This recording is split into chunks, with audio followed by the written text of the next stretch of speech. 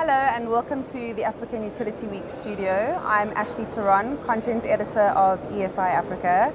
Joining us this afternoon we have Peter Flint, Managing Director of ArmCoil Africa. Welcome Peter. Thank you. How's your day been? Very good. Arrived in Cape Town, enjoying it. Oh no, fantastic. Peter, I'd like to ask you, having gained traction in the market as a local motor and transformer manufacturer over the last decade, I'd say, what is the importance of including local content? I believe that we have a responsibility to the entire country to be able to promote local content. The reality is that we've got huge unemployment. Our manufacturing industry is declining, and much of that has been as a result of government policy. Government has not promoted local government, local development. They've also, there's been issues relating to education and training which they've not taken up. The seaters and so on have not, certainly not performed in anything like how they should be performing. They've become a complete waste of squandering of money in all honesty. But we, as an industry, we have to find means of being able to improve productivity. And the only way in which we're going to do that is through, number one, education and training, and number two is capital investment. So, do I believe in local content? Most definitely. The way in which it's been done recently, I'm not so certain has been correctly done, because as an example, transformers have been recently been designated as become a designated product, which means that any of the state-owned enterprises are legally obliged to buy local content. The problem arises in the fact that the DTI was having discussions with a working group relating to this and made a decision some 12 months ago not to designate transformers. As a result, there was not sufficient emphasis put on local content, and then without any prior warning they designated the transformers. So they haven't tied in the training side, the education and all of that and the raw materials into being able to provide that necessary service which we're going to need in this country. So where do you think that training and skills development is going to come from? Is it going to be the private sector that's going to drive it? Or? It's certainly not going to come from government. That we can forget. We as an industry, we have to recognize that the SETAs, the Sector Education and Training Authorities, are a disaster. We cannot rely on them to provide training.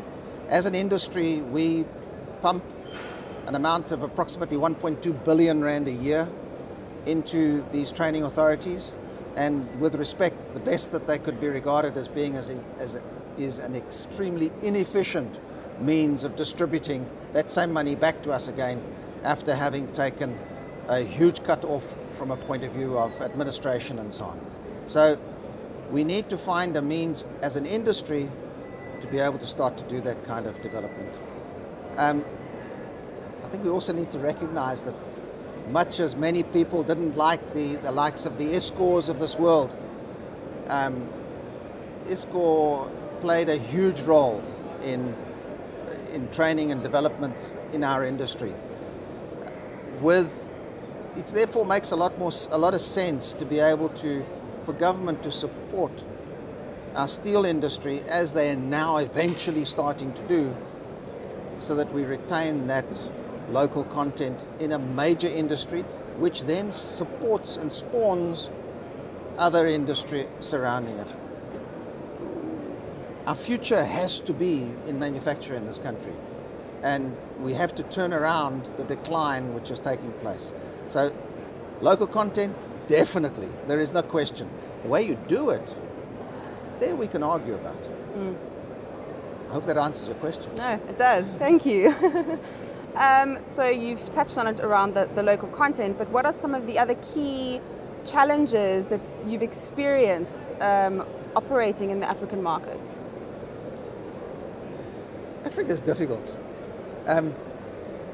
Try and send equipment through to Zambia as an example. It's your vehicles can take anything up to a week sitting at each border post.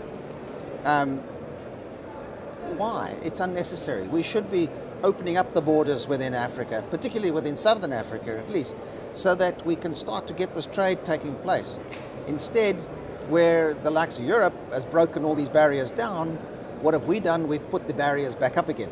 So that makes it extremely difficult to trade into Africa. I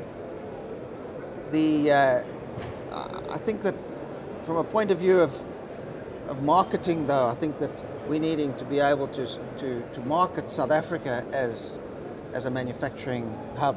And unfortunately, at this point in time, we're finding that South Africans themselves are unconvinced about our manufacturing capabilities.